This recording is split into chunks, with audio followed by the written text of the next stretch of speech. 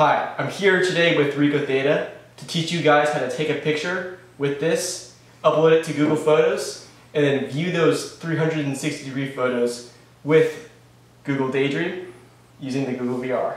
Alright, you can see that this Wi-Fi signal is on fully, meaning that I've connected to it with my phone over Wi-Fi.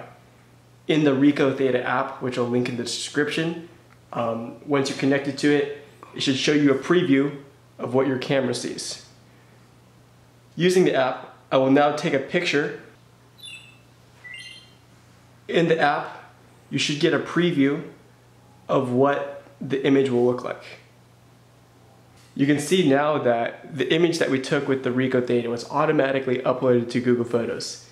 This can be accomplished by going into your Google Photos settings and simply setting up an automatic update with the folder that all RICOH THETA photos are stored in. This way there's no cables, no API, it's just you take the picture with the application, automatically is viewable in Google Photos. Alright, now that we have our photos stored within Google Photos, we're going to use our Daydream compatible phone to go into the application and view our photos in 360 with the Google VR.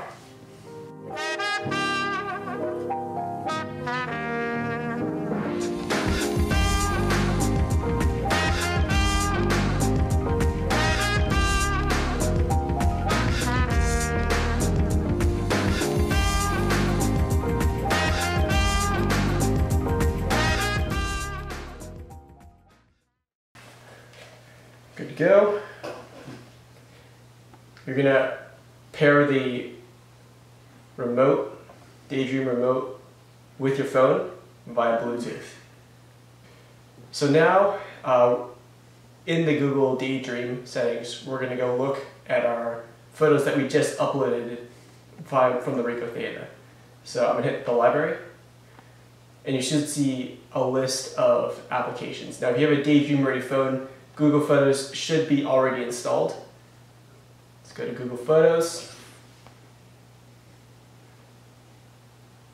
Wait for the application to load. Alright, and you can see an album of VR ready photos, and this is the one that we actually just took. And it's taking this from our Google Photos library. Everything's set up. So let's take a look at this. Give it a second to load. Alright. And you can see that we can now view our photo in complete 360 degrees. Super clear. Daydream looks awesome, as to be expected.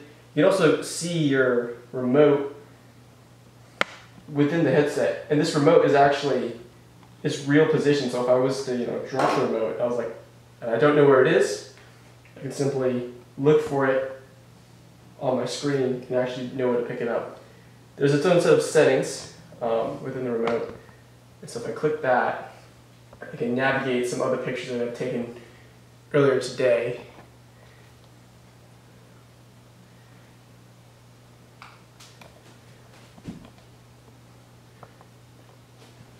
Now obviously this effect looks best with VR photos, but you can actually view normal photos and panoramas with the Google VR, which is very cool.